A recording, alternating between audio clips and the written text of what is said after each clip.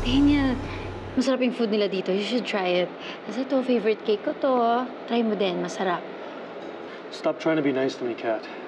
It's not gonna work. Bakit mo ba kasi ako pinapunta dito?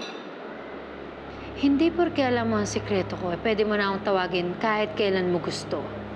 Hindi mo ako hostage and I refuse to be blackmailed. I won't go that far as long as you keep your promise. So tell me, have you revealed your true identity to Gavin yet? Nasabi ko na lahat. Except for the part na transwoman ako. That's not good enough. You left out the most important part.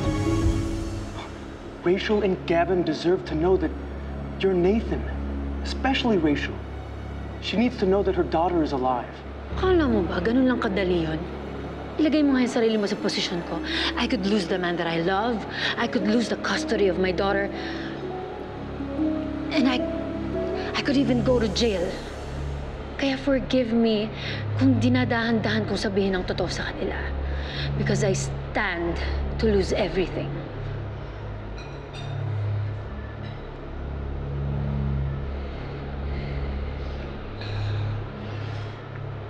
Don't worry. Hindi ko naman nakakalimutan ng pangako ko sa'yo. Sasabihin ko pa rin sa lahat kung sino talaga ako. Hanap lang ako ng tamang timing. For your sake, I hope that you're telling the truth.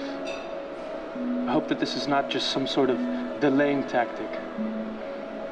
You better keep your promise, or else.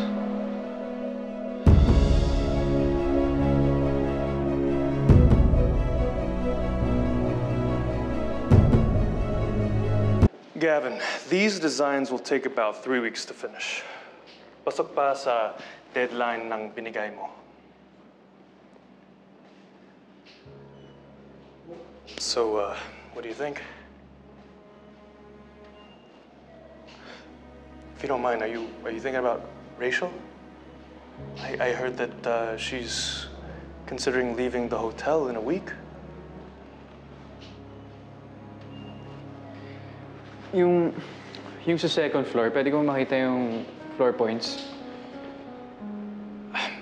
Look, Gavin, while you still have time, why don't you run after her?